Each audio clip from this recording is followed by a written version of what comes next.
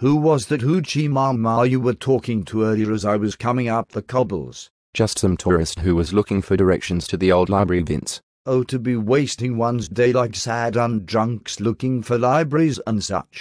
The living dead, these people. They'd feckin' drive you to the drink. Hope you sent her on a wild goose chase. I did not, Vince. I sent her to the top of the T-junction. Left, left, then first right. From where I met you earlier, for her to have taken those directions she'd have ended up at Riley's hardware store in the center of town. BJ Purrs. I was a bit under the weather this morning.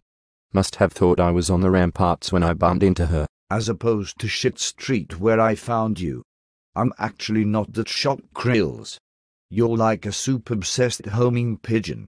And by soup I mean industrial-strength toilet cleaner.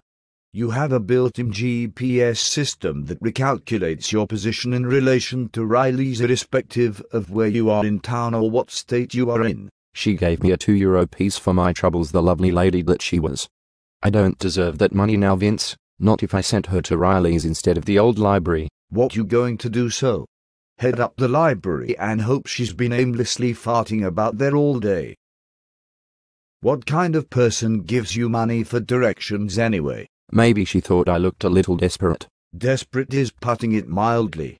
Wonderful of her to give you the benefit of the doubt all the same. What'll we do with the money, sir? Let's be honest here, Krills.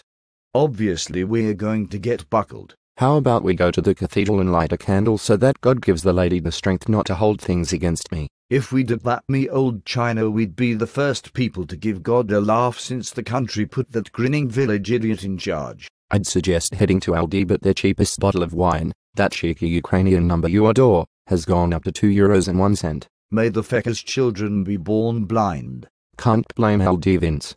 It's that frigging government tax. A quid VAT on a wine bottle, be it Premier Cru or Ukrainian paint stripper. And I know which one those fuckers in that Doyle won't be drinking. Flip's sake, have they hit the paint stripper too, Vince?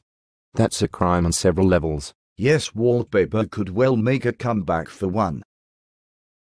Right, well, if we're all out of options, there's only one thing for it.